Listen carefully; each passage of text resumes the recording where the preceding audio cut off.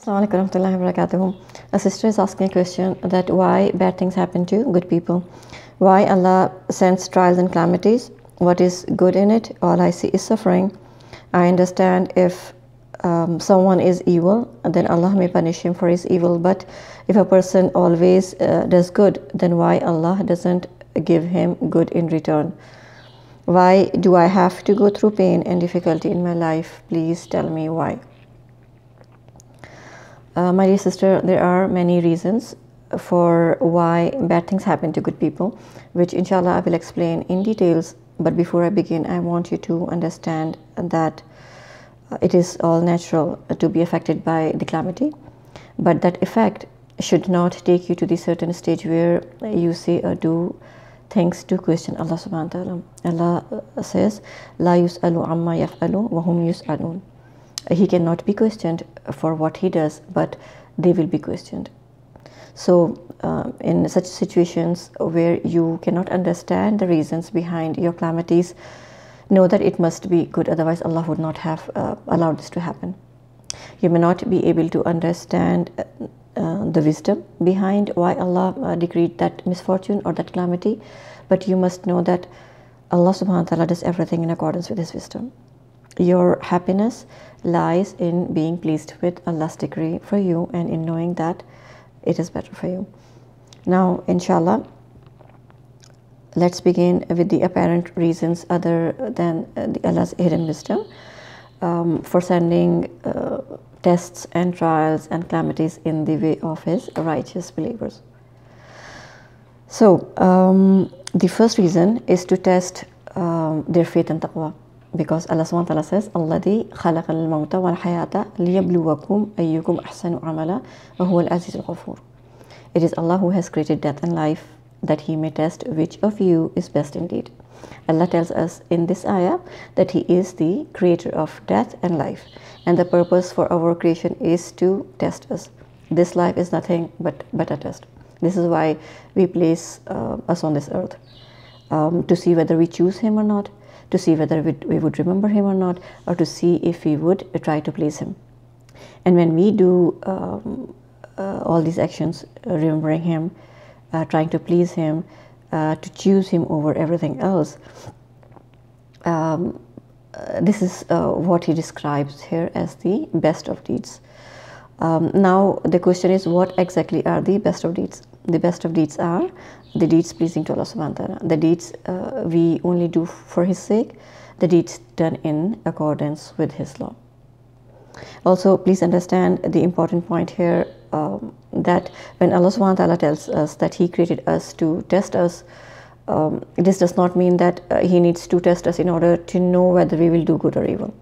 He already knows what we will do.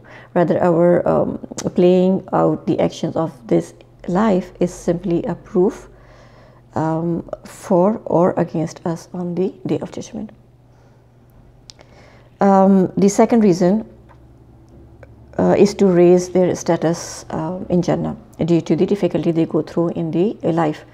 Sometimes Allah subhanahu wa ta'ala sends trials and difficulties to his obedient, patient slaves to raise their status in paradise. Prophet ﷺ said, no Muslim is hurt by a thorn or something greater than a thorn, except that Allah elevates him in rank or erodes his sins because of that. Calamities are good for the believers in the sense that reward is stored up for him in the hereafter. His bad deeds are expiated through trials, and his patience earns him a great reward. And his status will be raised until he reaches his final status in paradise, inshallah. Hasan al-Basri rahimahullah said, do not resent calamities that comes and disaster that occurs, for perhaps in something that you dislike will be your salvation, and perhaps in something that you prefer will be your doom. And Al-Fadl bin Ibn Sahal said that there is a blessing in a calamity that the wise man should not ignore, for it erases sins, allows one to attain the reward for patience, dispel negligence, reminds one of the blessings at the time of health, calls on to repent, and encourages one to give charity. So there's a goodness in the calamity. The third reason is to protect them from greater harm. Calamities and trials are a sign of Allah's love for a person, because they are like medicines. Even though it is bitter, despite its bitterness, you give it to the one whom you love, right? Let me explain good and evil from a relative perspective. You see, what may appear to be good to you may be evil, and what seems to be evil may be good for you. We see this happening in our lives a lot of times. When you, for example, take your child to a doctor to give her a flu shot, your child may ask what is good in it. Why you're giving me a flu shot? All I can see is needle going into my arm and it's hurting me, it's painful. What is good in it? Can you explain to your 3-year-old child that it is good for her? The 3-year-old mind is not capable of grasping that good which is in the inoculation and the injection. She can only relate to the harm. You, however, as an adult, can understand that lesser evil is used to prevent the greater evil. Children can't grasp that, right? In our own lives, sometimes the good cannot be perceived. At times, bad things happen to us, but we realize later that it was better for us. The fact is that if we cannot find good behind the calamity, doesn't mean that there is no good. Our lack of knowledge is not a proof that there is no good behind the trials and calamities.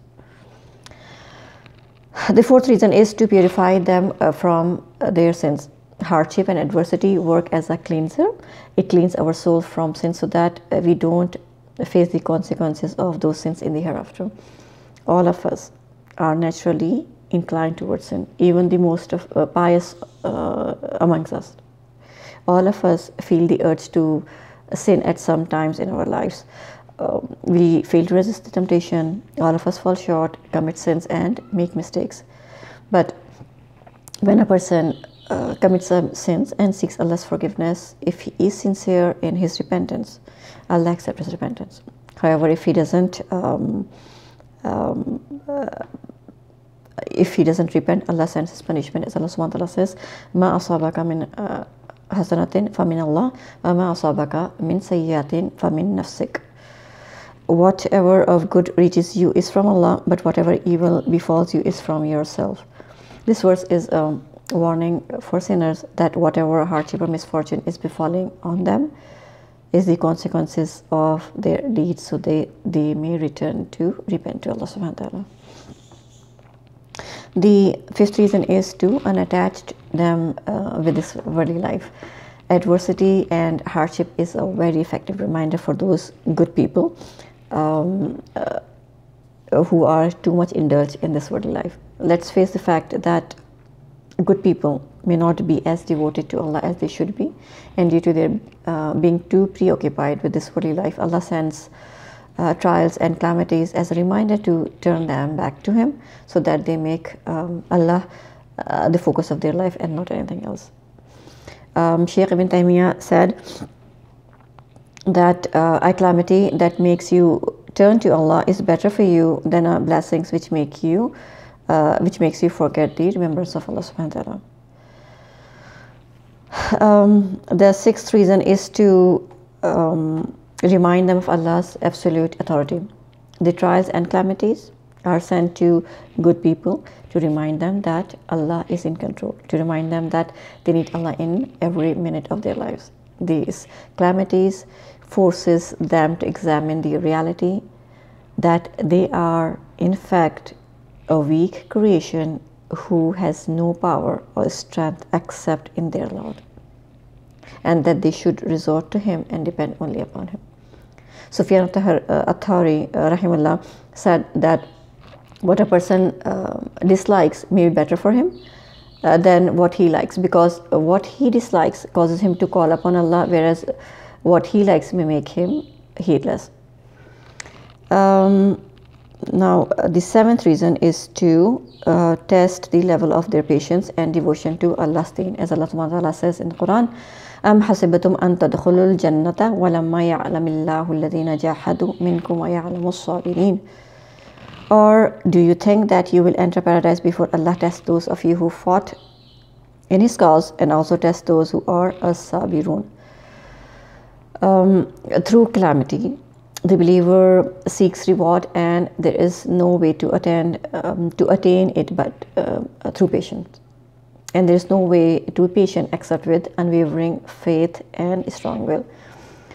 The reward is affirmed regarding every kind of harm or hurt, tangible or intangible, if the believer is patiently persevering and anticipates the reward. The Messenger of Allah sallallahu alaihi wasallam said, "How wonderful is the affair of the believer, for his affairs are all good." And this applies to no one but the believer. If something good happens to him, he is thankful for it, and that is good for him. If something bad happens to him and he bears it with patience, then that is good for him. Subhanallah. Now, the eighth reason is to reveal the reality of this life. The trials and calamities shows us that this life is a temporal stay for amusement, and the perfect life is the one after that. It reminds us of Allah's favor upon us and how this is only a transitional existence.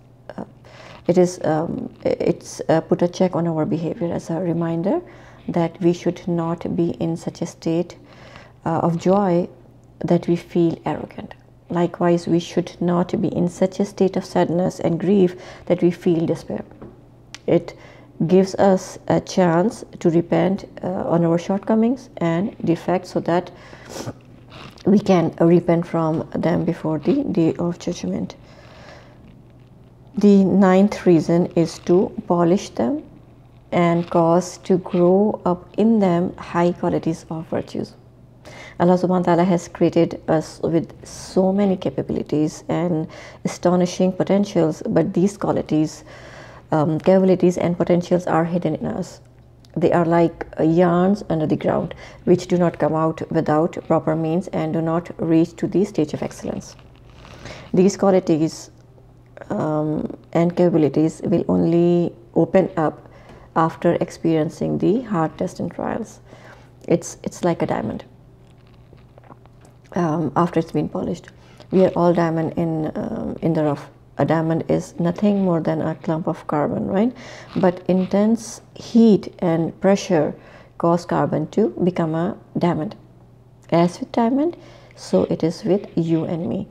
Trials, calamities, tests, difficulties, closed doors, unmet desires are all meant to bring our true worth, value and strength to the surface. The incredible pressure we face during hardship and trials cause the hidden talent within us to emerge. Allah subhanahu wa ta'ala uses the intensity of crisis and the force of adversity to rid us of every impurity that we would otherwise both weaken our spiritual and mental strength. When you finally emerge from the very darkest, crushing, breaking experience in your life, you emerge the strongest and the brightest you have ever been. Lastly, understand that there is no one on this earth who is not put to trial. Unfortunately, we lose few brothers and sisters during this process of testing and trials. They walk away from the faith right at the point in the process, saying, how could Allah allow this to happen to me? Where is Allah? Why He is not getting me out of this pain right now? Why did He do this to me? But you know what? It's always darkest before the dawn. When life cuts you the deepest and problems strike the hardest, that's when Allah subhanahu wa ta'ala brings out the best in you. The more you are tested, tried, cut and polished, the more light you are able to reflect. The more you overcome, the more valuable you ultimately become to Allah and to His creatures. Those who suffer the greatest pressure, the most agonizing trials, the severest losses are the ones who shines the most. Your trials don't define you, they refine you. Allah subhanahu wa ta'ala has a special purpose and a special plan for you. Every problem, every conflict, trial, hardship and opposing forces is shaping and polishing you. Calamities, trials and problems in your life are a guidepost along your journey. Without problems or challenges, you would never change. There's amazing power available in them, but only to those who are willing to stop, take stock, and reflect on where they are in the life in relation to where Allah wants them to go. So always seek help from Allah subhanahu wa ta'ala during your trials, and say, oh Allah, I seek refuge from you from such trials in which I may not come out successful, and through it I may not be able to please you. I ask Allah subhanahu wa ta'ala to make us from those who, when afflicted with a calamity, truly remember and manifest the sayings of Allah, Inna lillahi wa inna ilaihi raji'un, and anticipate the reward from Him. And Allah knows best. Assalamu alaikum wa rahmatullahi wa barakatuh.